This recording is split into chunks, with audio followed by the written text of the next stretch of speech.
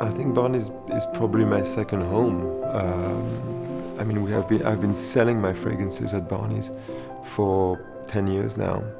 They were the second people that sold my fragrances outside Paris.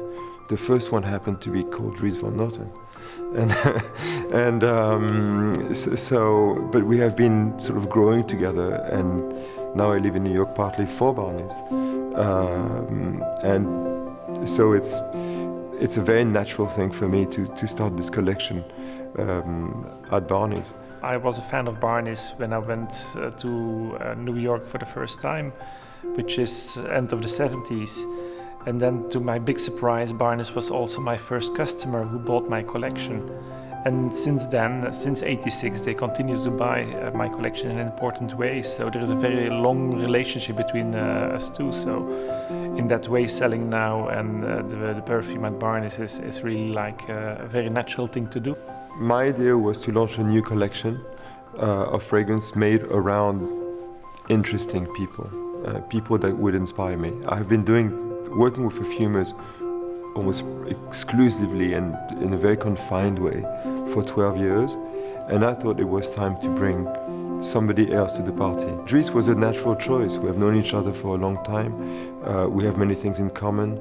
I adore what he does. So it was very simple. I just called him. We didn't really collaborate before this creation of the perfume.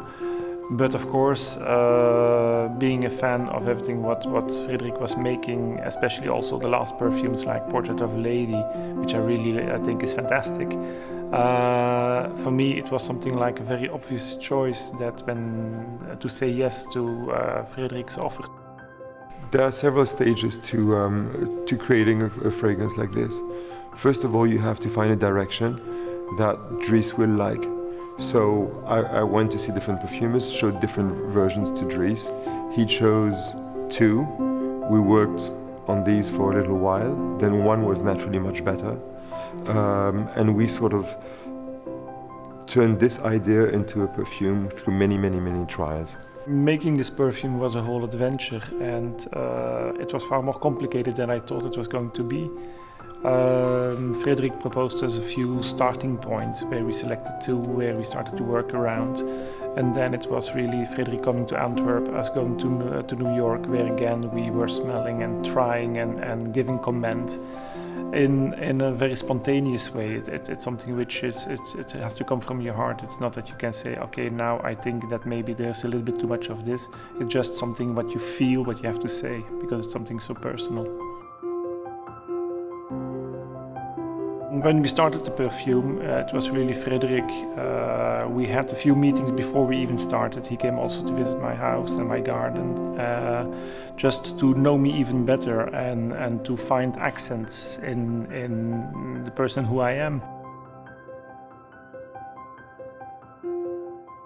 I made those images for Barneys that were renditions of what goes through my mind when I smell fragrance. It's true that I'm a very visual person and I'm a very instinctive person, and I link visuals to sense. I didn't use proper synesthesia for Dries because I was not inspired by any of Dries's specific dress or collection.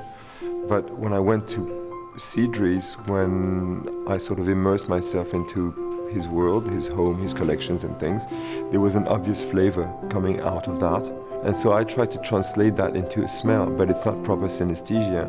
It's a way of creating a synthesis of someone's world and then translating it into mine.